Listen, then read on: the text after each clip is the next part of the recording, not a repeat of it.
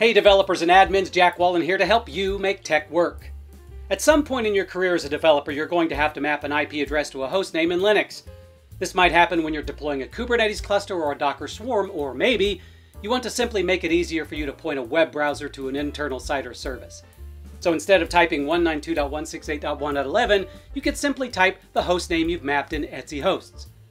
Although this is a pretty basic idea, it's one that you'll use quite a bit as an admin or a developer. Let me show you how it's done. The only things you'll need for this are a running instance of Linux and a user with sudo privileges. The first thing you'll do is log into Linux and then open the necessary file for editing with the command sudo nano /etc/hosts. When prompted, type your sudo password. You'll already see a few entries in place.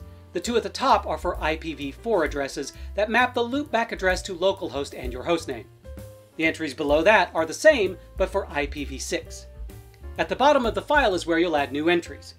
Let's add an entry that maps IP address 192.168.1.11 to the invoiceplan name. That entry will look like 192.168.1.11 space invoiceplan. What we've done is map the IP address to the hostname. You can also add a fully qualified domain name after the hostname, such as 192.168.1.11 invoiceplan invoiceplan.monkeypants.lan, or whatever FQDN you need. Save and close the file. You can verify it's working by issuing the command ping invoiceplan, which should ping the address 192.168.1.11. You can even use the nickname mapped in etc hosts in your web browser by pointing it to http://invoiceplan, or in my case, http://invoiceplan/invoiceplan.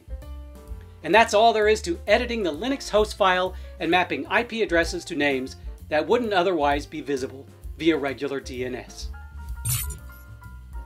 If you want to learn more in the ways of everything tech, be sure to subscribe to our TechRepublic YouTube channel and watch more how-to videos at How to Make Tech Work.